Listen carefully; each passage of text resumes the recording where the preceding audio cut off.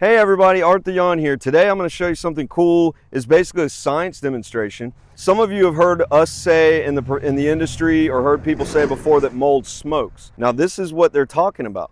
Now you can see next to me this is a pile of hay, or essentially it's grass that has been sitting here for quite some time. This is a dry pile, but there's no fire, there's no coal underneath here. It has not been lit with a match or anything. Watch what happens when we disturb this pile. I want you to see something, okay? As we disturb it, it starts to have an appearance of smoke. It literally looks like we're starting a fire under there.